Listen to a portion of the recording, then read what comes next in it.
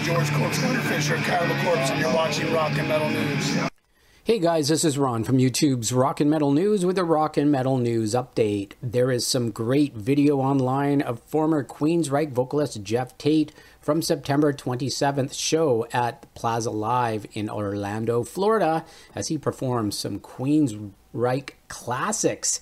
He is touring on the 30th anniversary of Empire, and he's playing Empire and Rage for Order albums in their entirety. You can check out some live video of Walk in the Shadows, The Whisper, I Dream in Infrared, and Chemical Youth. All the links are in the description of the video. Definitely check it out. It's cool to see these songs being played live again. This is Ron from YouTube's Rock and Metal News. Thanks for tuning in.